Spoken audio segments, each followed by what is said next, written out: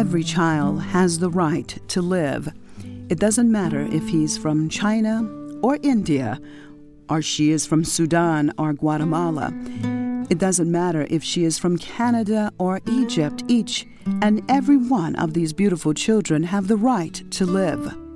If you are pained because of the heinous killings of school children in the United States, please be pained by the kids in Afghanistan who were bombed on their way to school, or the girls who were killed in Afghanistan when they picked up a mine. If you are in pain because of Newtown, Connecticut, where a man senselessly walked into a school and killed children, then please be in pain because of Kandahar, Afghanistan, where children were senselessly bombed by U.S. planes as they were attending a wedding. If all the senseless killings in the U.S. are painful, and they are, then the senseless killings in Somalia, Yemen, Iraq, and the Gaza Strip are also painful. All children have the right to live in dignity and with peace.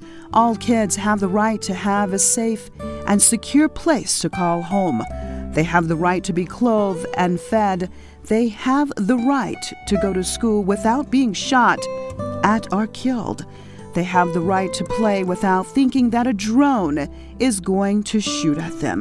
They have the right for their homes not to be bulldozed. They have the right not to be bombed. They have the right to have food and not starve. They have the right not to be in a war zone. They have the right not to be tortured and jailed. They have the right not to have airplanes flying over their heads and bombing them with phosphorus or other chemicals. They have the right not to be blown up by landmines, which they think are toys.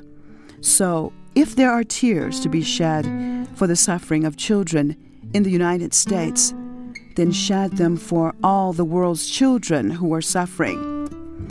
And if you can cry for one, you should cry for all. None is better than the other, nor does a parent in the East love her child any less than one in the West, nor a parent from the South any less than the North.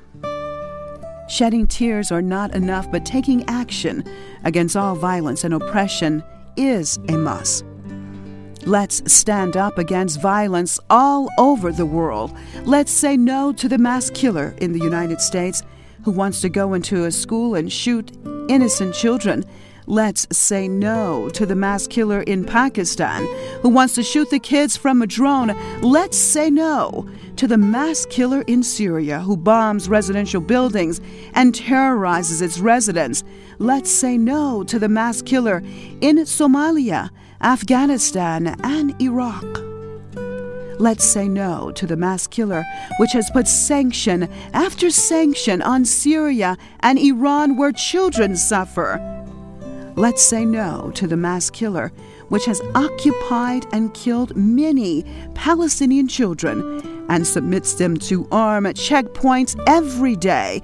Let's say no to all oppression and not just give lip service of wanting to enhance the security of some children, but turning it into a reality for all. When we shed a tear, it should be for all and for our inability to bring justice and security to these children of the world. Let's stop playing with words such as justice, human rights, and respect, and actually try to implement a just and fair world in which one child's life is not more valuable than another simply because of his nationality. All kids have the right to live in peace and security. From the east to the west and from the north to the south, every child must be valued. No matter the time of year or season it is, we must try to ensure their safety, whether it is just before Christmas in the United States, during Eid al-Adha in Syria, during a wedding in Afghanistan, or even a funeral in Iraq or Bahrain. No child should have to suffer, but they do every day. Some things cannot be controlled, but many can. And it is possible to end the wars, to end the starvation, and to end much of the suffering of the children in our world if we really want to, because every child has the right to live in dignity.